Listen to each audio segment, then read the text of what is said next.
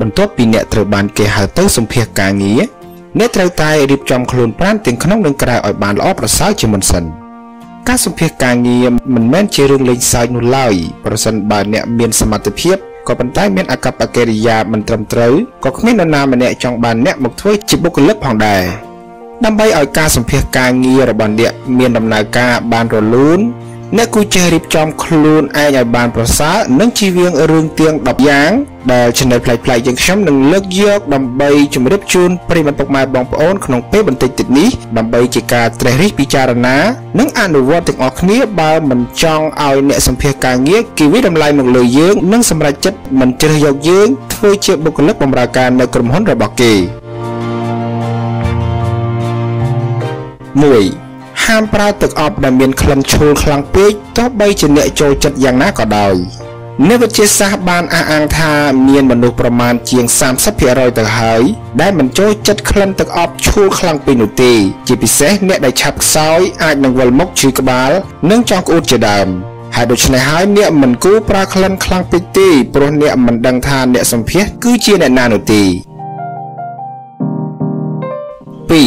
មើលរឿងភាគដាច់យប់មុនថ្ងៃសម្ភាសសប្តាហ៍នេះពិបាកស្រមៃណាស់បើមនុស្សម្នាក់អាចរស់នៅឆ្ងាយពីទូរស័ព្ទឬកុំព្យូទ័រនោះក៏ប៉ុន្តែអ្នកក៏ត្រូវមានដែនកំណត់របស់ខ្លួនឯងដែរមុនទៅសម្ភាសការងារអ្នកគួរទម្លាក់ចោលឲ្យអស់នៅរឿងភាគតាមបណ្ដាញសង្គមនានាបើអ្នកមើលអ្នកនឹងមានសភាពរាងកាយមិនល្អដូចជាកែវភ្នែករបស់អ្នកឡើងទៅជាខ្មៅដែលអាចបណ្ដាលឲ្យបាត់បង់ការចាប់អារម្មណ៍ពី HR ដែលជាអ្នកសម្ភាសអ្នកជាដើម3កុំព្យាយាមទាក់ទាញអ្នកសម្ភាសខ្លាំងពេកនៅពេលរងចាំការសម្ភាសសូមកុំសួរសំណួរទៅកាន់អ្នកដទៃពីរឿងផ្ទាល់ខ្លួនរបស់គេដូចជាស្ថានភាពគ្រួសារការនៅលាវឬក៏បបួលទៅញ៉ាំកាហ្វេអ្វីជាដើម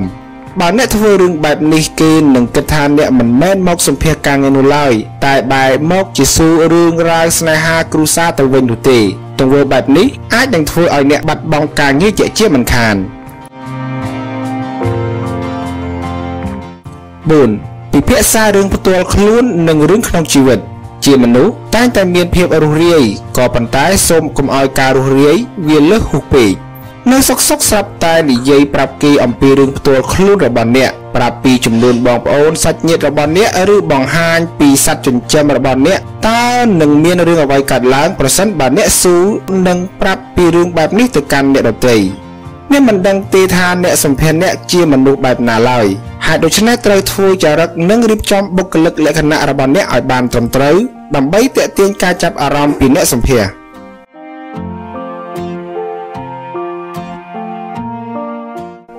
5ត្រូវទទួលទានទឹកឬទឹកក្រូចមួយកែវមុនពេលទៅសម្ភាសមុនទៅសម្ភាសការងារអ្នកគួរញ៉ាំទឹកឲ្យបានមួយកែវឬក៏យកទឹកទៅតាមខ្លួនដើម្បីកុំឲ្យស្រេកទឹកប្រសិនបើអ្នកកំពុងសម្ភាសការងារហើយស្រាប់តែមានអារម្មណ៍ថាស្រេកទឹកនោះអ្នកអាចនឹងបង្កការរំខានទៅដល់ការសម្ភាសរបស់អ្នក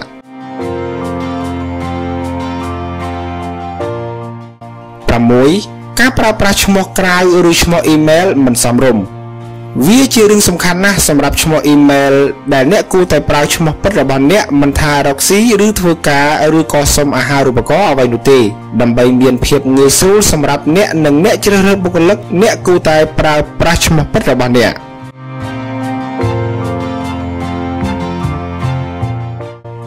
7សូមកុំមានអារម្មណ៍ភិតភ័យនៅពេលដែលសម្ភាសការងារ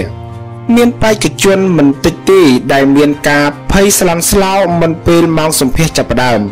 សូមអ្នកធ្វើឲ្យអារម្មណ៍របស់អ្នកបានស្រួលជៀសវាងការភិតភ័យធ្វើឲ្យបែកញើសជោគអាវនិងប្រឡូកប្រឡាក់មុខដែលជាហេតុធ្វើឲ្យអារម្មណ៍របស់អ្នកមិនស្ងប់នោះទេ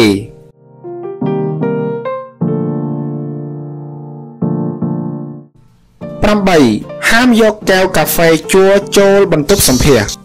ទោះបីជាអ្នកចូលចិត្តញ៉ាំកាហ្វេកម្រិតណាក៏ដោយក៏អ្នកមិនត្រូវទទួលទានកាហ្វេក្នុងកំឡុងពេលទៅសម្ភាសការងារនោះដែរនៅពេលដែលអ្នកមានអារម្មណ៍តានតឹងអ្នកអាចញ៉ាំកាហ្វេដែលធ្វើឲ្យរំខានទៅដល់ការសម្ភាសរបស់អ្នកបាន9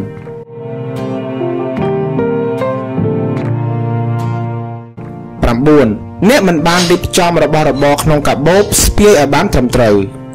វាជារឿងសំខាន់ណាស់ការរៀបចំសម្ភារៈដែលអ្នកតែងតែប្រើប្រាស់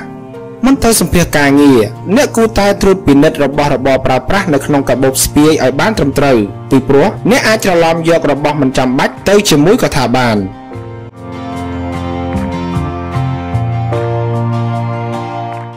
10មិនបានអាន CV ឬក៏ cover letter មុនពេលផ្ញើទៅកាន់អ្នកសម្ភារគ្មាននរណាម្នាក់មិនចេះខុសនោះឡើយតែចំពោះការផ្ញើជីវប្រវត្តិដើម្បីធ្វើការសម្ភារការងារអ្នកមិនត្រូវឲ្យមានកំហុសឆ្គងណាមួយកើតឡើងនោះឡើយប្រសិនបើអ្នកមិនបានត្រួតពិនិត្យហើយមានកំហុសនោះគេប្រកាសណាស់ជាគិតថាអ្នកគឺជាមនុស្សមិនបានពិនិត្យមើលម្ដងហើយម្ដងទៀតអ្នកគឺជាមនុស្សធ្វើប្រហែសកត្តាទាំងនេះគឺជាមូលហេតុដែលធ្វើឲ្យគេមិនសម្រេចចិត្តជ្រើសយកអ្នកធ្វើជាបុគ្គលិកបម្រើការនៅក្នុងក្រុមហ៊ុនរបស់គេបាទនេះគឺជាចំណុចសំខាន់ទាំងអស់ដែលអ្នកគ្រប់គ្នាត្រូវតែគិតពិចារណាឲ្យបានដិតដល់មុនពេលដែលចេញទៅសម្ភារការងារអរគុណចំពោះការទស្សនាវីដេអូមួយនេះហើយប្រសិនបើជាប្រិយមិត្តពុកម៉ែបងប្អូនចង់តាមដានរាល់វីដេអូចំណេះដឹងក៏ដូចជាវីដេអូអប់រំផ្សេងៗពី Channel ប្លែកៗរបស់យើងខ្ញុំសូមកុំភ្លេចចុចប៊ូតុង Subscribe និងចុចទៅលើសញ្ញារូបកណ្ដឹង